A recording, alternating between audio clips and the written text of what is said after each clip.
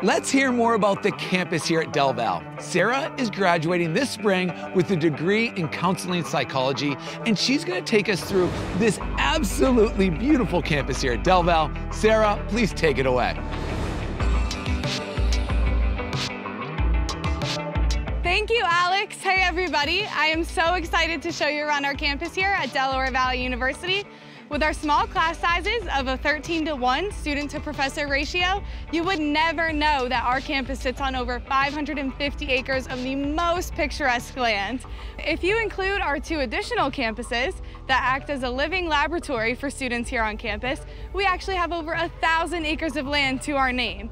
Before touring this campus, I visited many different universities. This one was by far my favorite. I think that there's something to be said about having the small campus size, knowing the people that you walk by on the walkways rather than just being another number. My favorite spot here at DelVal is Lake Archer. I love to come down here and hang out with friends, listen to music, or even just sit with my thoughts. I actually have a ton of pictures with that beautiful tree over there. It is the most beautiful scene in the springtime. There's a gazebo at the lake that is extremely peaceful and has the most wonderful view. Lake Archer is actually a part of our 40-acre arboretum on campus and houses a live laboratory of plants for our students to study. Our campus arboretum is a part of the Greater Philadelphia Gardens and the American Public Gardens Association. There are a ton of different buildings on campus that range from academics to barns.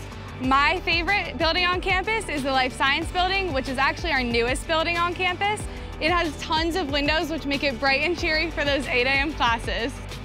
As a women's soccer player here at DelVal, nothing beats the sun setting over my own practices or while I'm working the men's lacrosse practices.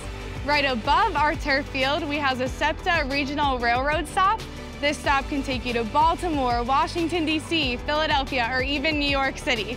And although I'm not around the farms as much as I would like to be, I still like to walk down there and admire the beautiful animals. A funny story that I like to tell potential students here on campus is about Sparky the squirrel.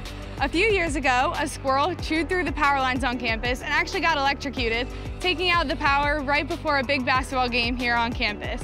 The class of 2018 got a memorial made for him that says, "The squirrel that searched for light even through the darkest of times."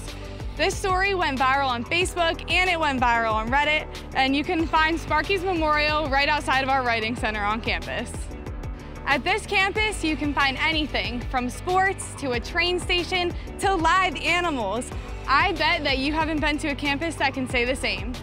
Back to you, Alex. Poor Sparky. Thanks, Sarah. This campus is gorgeous. I love how this campus is surrounded by so much nature, yet so close to some big cities. Thanks again, Sarah.